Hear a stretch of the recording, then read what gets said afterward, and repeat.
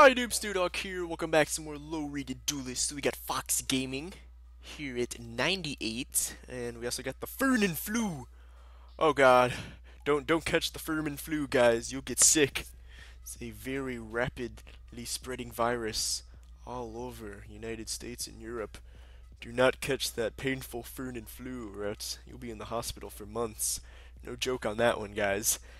Anyway, he has a 60 card deck with 4 in the extra deck. Did not know you can normal summon in the standby phase. Dang. He's going to be summoning that Arm Dragon level 3 during the standby phase, and then he's going to attribute it to summon the Arm Dragon level 5. Best play ever, guys. Best play ever.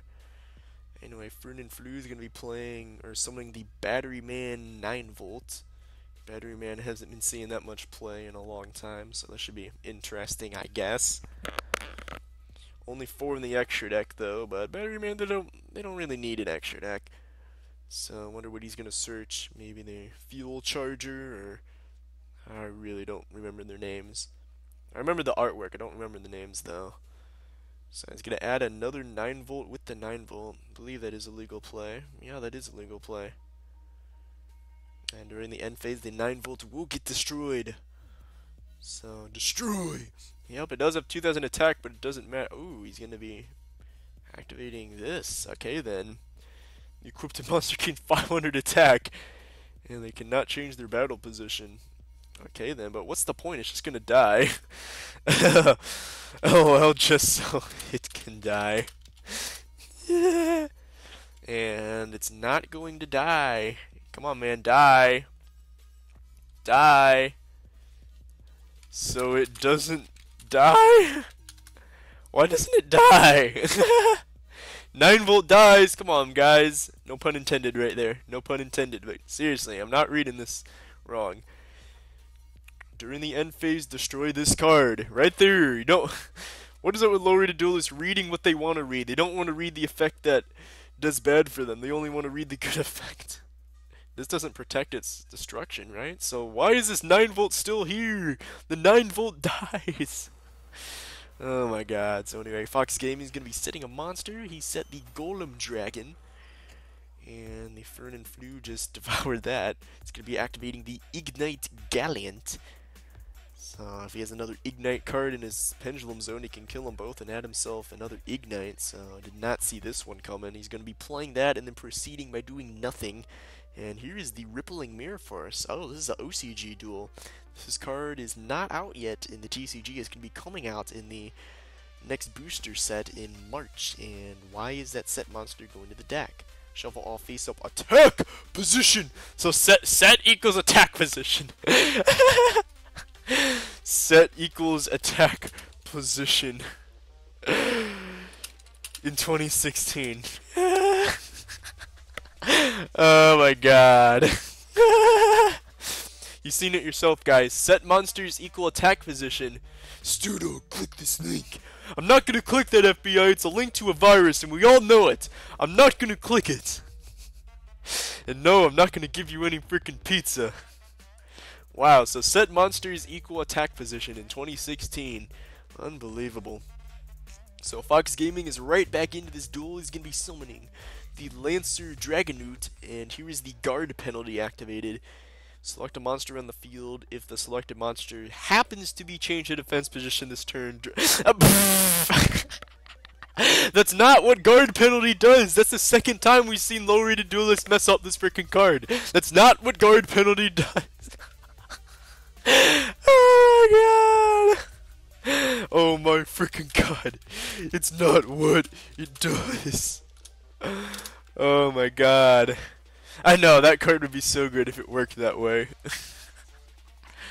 Oh my god. Infinity took pizza as its succeed material. Oh man.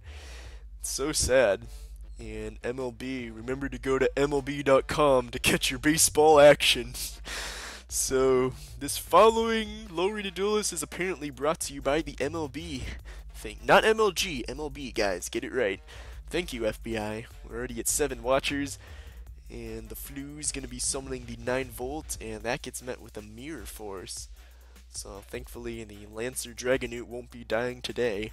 He survives another turn here on low-rated duelist. that random Ignite Gallant is just doing absolutely nothing. And now Fox Gaming is going to switch that to attack mode and attack directly for 1500 points of damage. And this will bring the flu. Oh no, we got the... What the heck is this? Oh, what the heck? Did you see that? It was just sitting there on its side for like 10 seconds. The freaking magic cylinder was sitting on its side for 10 seconds. Oh, that MLG lag. So that was pretty funny. So this would bring Fox Gaming down to 6,400, as he lost 1,500 and 100 a couple turns before that. So it's back to Fox Gaming's turn. He has 6 cards to work with. Let's see what he's going to be doing here. Still anyone's game. It's going to be the power of the 40 card deck with only 2 in the extra deck versus that MLG 60 card deck. Because 60 card decks are just so pro these days. Here is the Red Eyes Bee Chick. So you'll be able to tribute this to special summon a Red Eyes Black Dragon from his hand. It's basically the Kaiba Man version of Blue Eyes. So there it is! The Red Eyes Black Dragon. You've seen it yourself, guys. Fox Gaming is going to go straight into battle phase and attempt to attack over that set monster. Ooh, he's going greedy. He's going to attack with... Oh! He had a good game plan. He's going to attack with the weaker monster and attempt to get in for 2,400, but unfortunately, those Mirror Forces putting in so much work. The Rippling Mirror Force and the regular old Mirror Force. He's probably going to bring Fernan Flu to his first win of the format. Here's his third and final Battery Man 9-volt. He's too pro to use the effect. So I guess it's not Battery Man, he's just playing random 9-volt just for the lulz, I guess. And where's your tuner? No Where is... Oh, I spelled that wrong. Is your tuner? Where is your tuner, man? Come on, you need your tuner.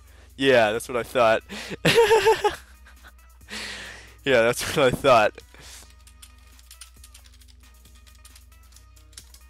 So, he caught himself on that play. He finally realized he caught himself. So, thank you, Fernan Flu, for not doing that cheat.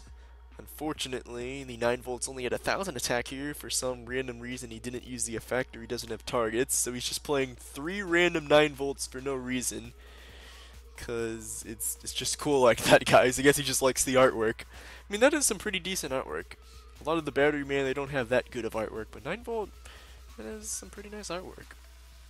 Anyway, Fox Gaming is going to be summoning the Axe Dragonoot. I know we've seen a card similar to this summon beforehand, but I don't believe it was the same card. And if it was the same card, it was a different artwork. It's going to be attacking into the 9-volt. And then Fernan will lose 1,000, and then this will get switched to defense mode after he attacks. Okay then. Ignite Gallant is just sitting here on the field doing absolutely nothing. That's the second time in 2 weeks we've seen low-rated duelists play random pendulums, one random pendulum, and then it sits there for 10 to 20 minutes doing nothing. We saw that, I believe, 2 Tuesdays ago with the Trump Witch, the Perform Upheld Trump Witch. He just played that turn 1, it sat on the field during the entire duel, he didn't play any other pendulums, and it did absolutely nothing. Like, what? So stupid! And now Fox Gaming is going to attack into the powerful Aria, the Water Charmer. Okay then. So I heard you like Charmers, guys. And when it's flipped, you can target a water monster your opponent controls and take control of it while this card is on the field. Unfortunately, this is not a water monster. Now Fernan Flu is going to be flip summoning the Arona Jar. Oh! You smell that, guys? You smell that? That's the smell of the Aroma Jar, and dang does it smell bad. Oh my god. Smell like just terrible. Just terrible. But man, there it is, the Aroma Jar. He's gonna flip summon that in face up defense mode. Again, did not know you could flip summon in defense mode, but who cares? Cannot be destroyed by battle while it is face up on the field. And here it is, I believe this was the other card. The Lancer Dragonoot. So 2 different Dragonoots on the field at the same time. Don't see this every day. For some reason, Fox Gaming's not going to switch his axe to attack mode.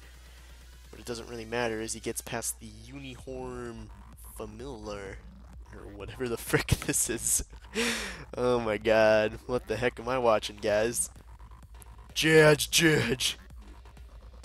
So let's see what these guys are talking about here. Oh, we got a lot of our #1 fans. We got SRN347, who is in 2 different Dog Stew duels. We got Malefic D, FBI 1996. A great day in history. Pyro Silo.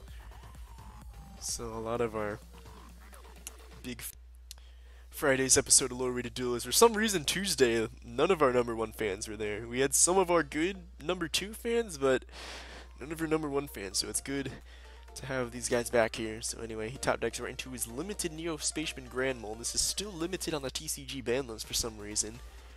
And he's going to attack right into the Lancer Dragonoot, and both of those guys will go back to the hand, and then Vernon's just going to end his turn. So a very anticlimactic play. And Fox Gaming's probably going to get this win, as I don't believe Vernon's going to do anything with... If that's his game plan, just to summon the Neo-Spaceman Grand Mole, that's not going to get you a win, or do anything. Because Fox Gaming still has the board presence, but I believe this Aroma Jar is protecting him, because it cannot be destroyed by battle while this card is face up on the field. And during each player's end phase, you gain 500 life points. Okay then. So Vernon Flu's gaining a whole bunch of life points, I believe, here with the Aroma Jar. Dang. Never seen this card used ever in low-rated duels, and the first time we do see it used, it's actually putting in some work.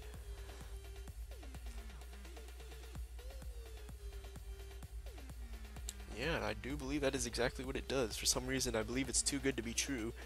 Because why are people playing Aroma Jar and not... Like, why would you play Marshmallow and not Aroma Jar? It just seems too good to be true.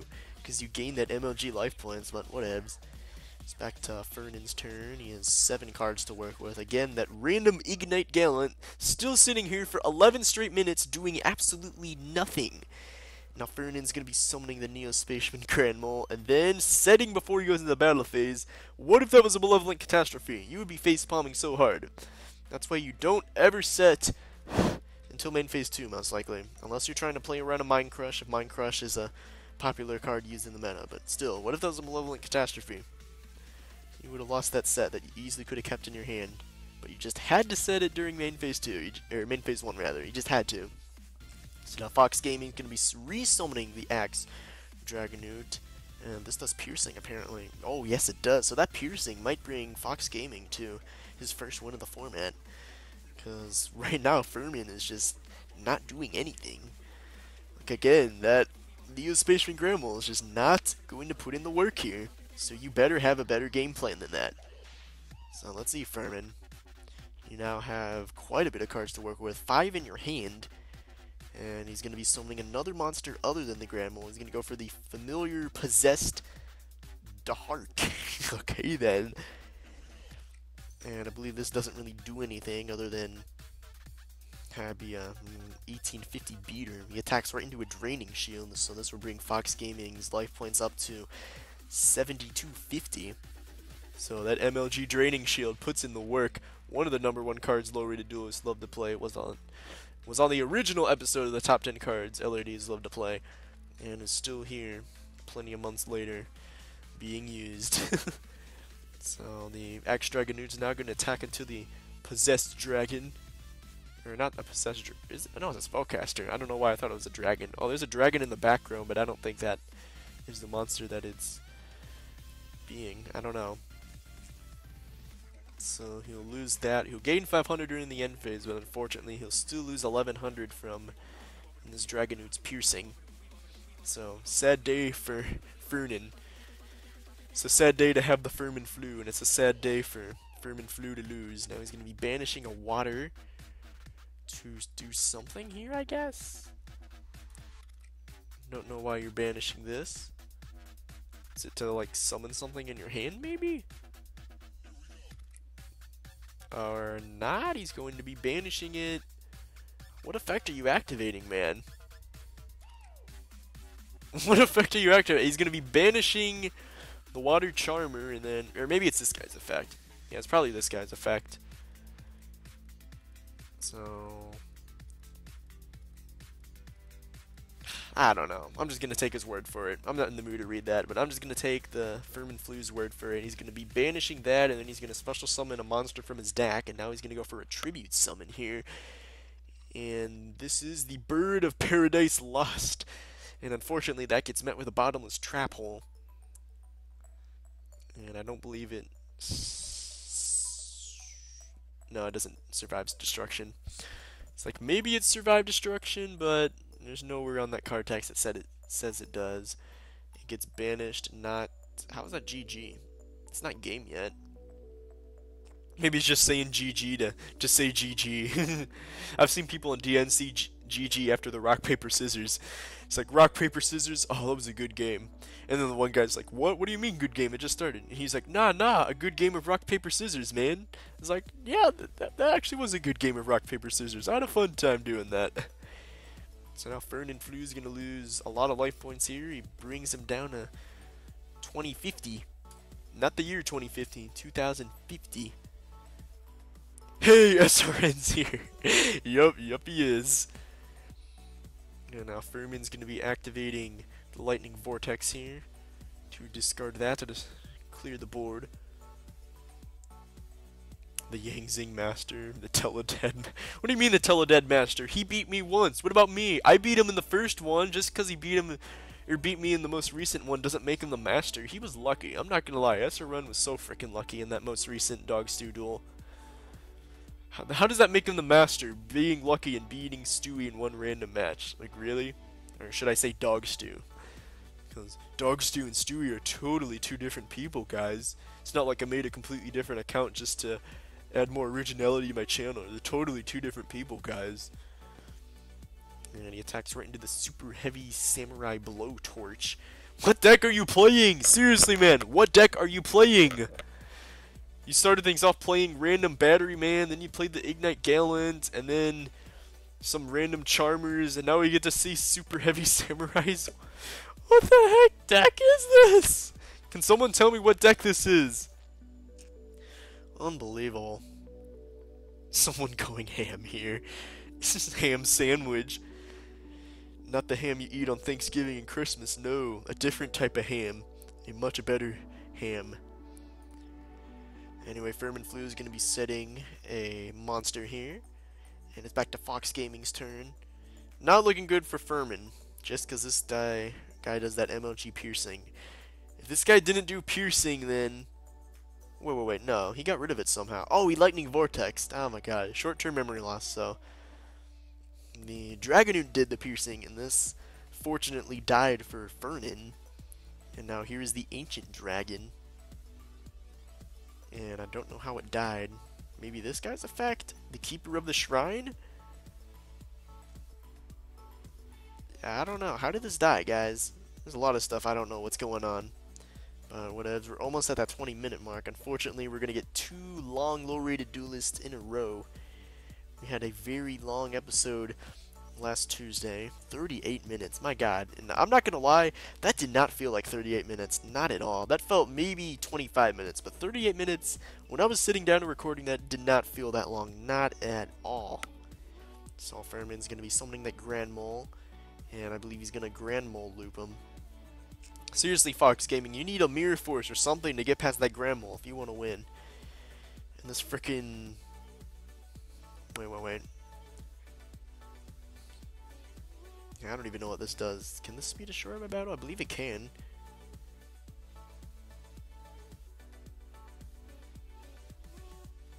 God, I don't know. I'm so confused. Just someone needs to win this already. I thought you were gonna win this soon. That's what you get for saying GG way too early. He said GG like 5 turns ago. And 5 turns later. Yeah, about that GG, eh? About that frickin' GG. Still anyone's game. Now we see a random Lila normal summoned. Furman's gonna use its effect to switch it to defense mode and kill a set spell or trap, I guess? Don't know why you're clicking on the monster. Furman, why are you clicking on the monster? Yeah, that's what I thought. So it's gonna be killing the back row towards the right. You do gotta switch this to defense mode. So come on, man, switch it to defense mode. Any second now. Come on, guys. Hurry up. Okay, there you go. Gets rid of another draining shield. And for some reason, Lila just doesn't go to defense mode. Okay, then. You don't have to switch Lila to defense mode, I guess. Dang, that new errata. You only see this stuff on low-rated duelists, guys. Fernan's gonna go into end phase in middle 3, most likely. There goes bye-bye to another Aroma Jar. A super heavy Samurai Pendulum. And a Brotherhood. What? Yeah, it's just everything he likes just thrown into one random 60 card deck. Seriously, random Fire Fist, random Light Swords, random Super Heavy Samurais, random Ignites. Like, what the frick is this? Now, Furman's gonna tribute both his monsters here to normal summon the. Oh my god!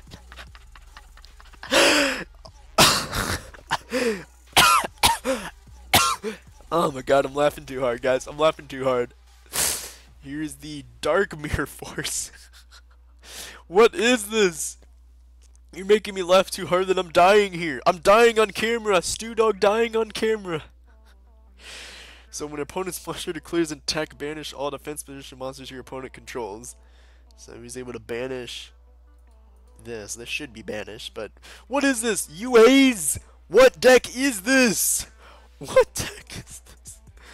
Oh my god. When a card says banish, LRG send it to grave. That should be a meme, Malefic D. He just made a new meme. When a card says sent to grave, LRD's banished from grave. Yup. That is one true statement right there, Malefic D. That is one true frickin' statement. So, again, he's going to be attacking directly for 2,500. This will bring Fox Gaming down to 40-50. Both these guys got 50 life points. Just random 50s. And like 10 turns ago, Furman said GG as if he was going to lose. And now he's in a winning position. That's why you don't say GG early on. You say GG after the duel is over. Come on, guys. First grade, SpongeBob. First grade. And it's back to Furman's turn, so he'll be able to attack directly for another 2,500.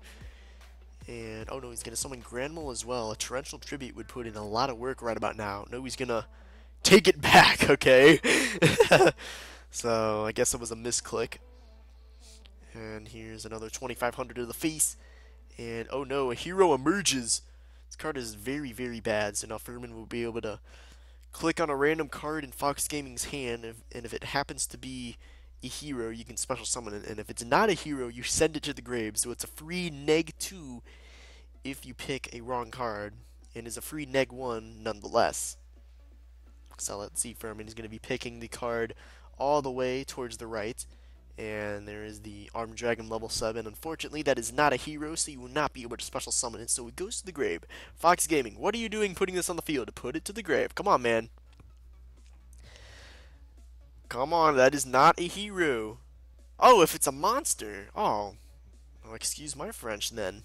I thought this had to be a hero. Wow, I never knew that. I thought this was a elemental hero card, and now we see a random Ignite equip played. Equipped to a warrior type monster. Okay, so this is a warrior, so that's a legal play. He'll be able to burn for 500 maybe? It loses 500 attack, and if it does destroy a monster? Oh my god, so much reading. I'm not gonna read that, sorry. Normal Knight cards are all novels, and I'm not in the mood to read novels. Well, I never knew that a hero emerges had to be a monster. I thought it had to be a hero. Well, okay then, I guess it's not that bad. Still a -1 nonetheless, like I said before. Now Fox Gaming is going to be using the effect of the Armed Dragon level 7. Send a monster from his hand to the graveyard to destroy all face-up monsters your opponent controls with less attack than the set monster. Oh, that oughta hurt. Dang, this might be game, guys. This might be game, and yep, that is game. Wow. So a dramatic ending here. I thought Furman was going to come back and win that, but in the end, Fox Gaming ends up victorious, and he'll get his first win in the format. Wonder how much rating he'll pick up. And not the end of the world, only a 25-minute low-rated duelist. So again, not the end of the world. Big shout out to all these watchers here. Too clutch, too clutch. Fox Gaming wins. He picks up 32 points for winning that, and his first experience ever on Dueling Network. So, awesome. And again, big shout out to all 15 of these watchers. FBI 1996, Malefic D, Malefic Koi. Thank you all for staying here. That's all I got to say about this video, guys.